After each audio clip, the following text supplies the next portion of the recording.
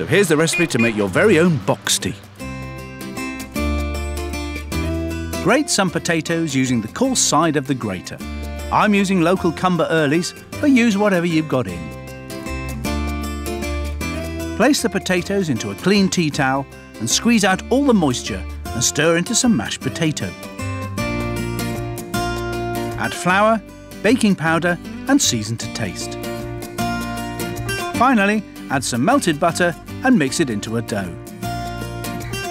Divide the dough into 5 and flatten into cakes. 4 big ones and a small one is the traditional way. Heat some oil in a frying pan and add the boxty cakes.